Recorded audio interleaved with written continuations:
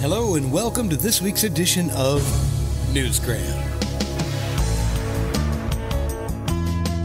On December 12th of 2015, representatives of 196 countries met in Paris to discuss reducing greenhouse gas. According to the organizing committee of the summit in Paris, the objective of the 2015 conference was to achieve, for the first time in over 20 years of UN negotiations, a binding and universal agreement on climate change. The outcome of the summit was an agreement adopted by the states parties that called for a $100 billion Green Climate Fund and a Climate Technology Center and Network. Collective contributions continue to fall short, but that's a different problem. The United States withdrew from the agreement back in 2020, but then rejoined in 2021. So as of January 2021, 195 parties have signed the Paris Agreement, and 190 have ratified it, which means we now have a completed, functioning global climate treaty. That is a fact. This show is not going to debate whether or not this all makes sense, because I know for many of you, you have varying opinions on all this. But I would like for you to meet Dr. Hilmar Lorenz, author of the book Facing the Environmental Crisis, Consequences for Scientific and Religious Communities. I have a long story in dealing with the subject of the environment, which we will keep brief today on Newsgram. But this book is interesting because it shows the climate crisis as a consequence of both scientific and theological methodology, and it draws on 300 years of technological advancements. You can have technologically the greatest success you want to have. It doesn't help us so much if these successes put at stake human civilization.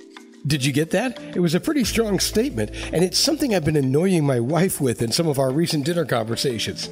What, you don't talk about the state of the world and climate change over your spaghetti and meatballs?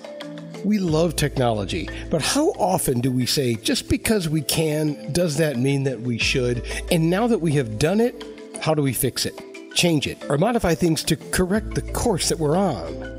That's the problem we have to face, because if we ignore it, it might be the doom of human civilization, no longer in my generation, but there are other generations for whom life may become very miserable if they are still able to live in the world which is left to them. So when it comes to technology, he says we need to go beyond just having fun and considering our own self-interests and our own economic interests. The same thing goes for religion. Nor can religion say, yes, we are only responsible for our members and we don't care about the rest of society. This is a total misunderstanding of what religion is about. Religion is about something which brings a better world for all human beings.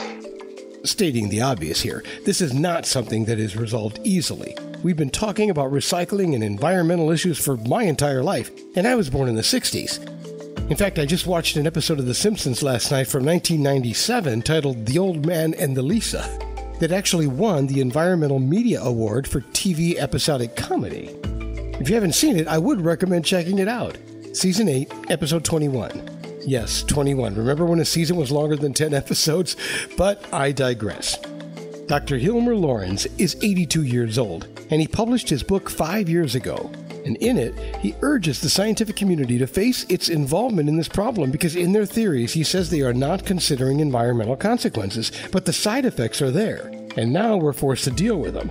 And he also points the finger at religion for not urging members to minimize their consumption. He says there is a change taking place in politics. Some political leaders are realizing that we have one last chance to prevent a cataclysm of which early signs are already visible, like droughts and floods.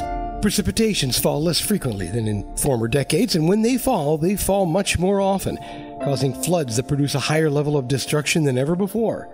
The number and extent of forest fires have increased, as have hurricanes and tornadoes. The sea level is rising from melting glaciers and ice sheets around the North and South Poles, and island nations in the Pacific Ocean are on the brink of drowning. There's a lot of debate about the cause, but there is very little debate about the fact that these things are happening.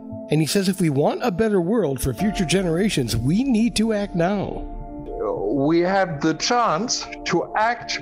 We have to fight for it day by day against those interests economic interests, which in fact put in danger the environment and thereby the future of life on this earth and of human beings as well. And he says, just like when Thomas Jefferson tried to reshape the American political economy, we are today forced with a similar situation. Economy has become such an enormous political world power in a world market. So I would ask for that people in the United States start to revise this in the spirit of Jefferson, but adjust it to the modern world. And I'm afraid that in the US, there are too many people who think everything is clear and are stuck with the 18th century in these questions. 18th century economy was totally different from today. Economy, science, religion, there is a lot going on here, and if I've piqued your interest at all, then here are a couple of suggestions. Listen to the full Books on Air interview with Dr. Lorenz at webtalkradio.com. Or you can download his book, Facing the Environmental Crisis, Consequences for Scientific and Religious Communities. It's available online at Amazon.com, and since the book does have such a long title, we included a link to it right here in the show's description. And that will do it for this edition of Newsgram from webtalkradio.com.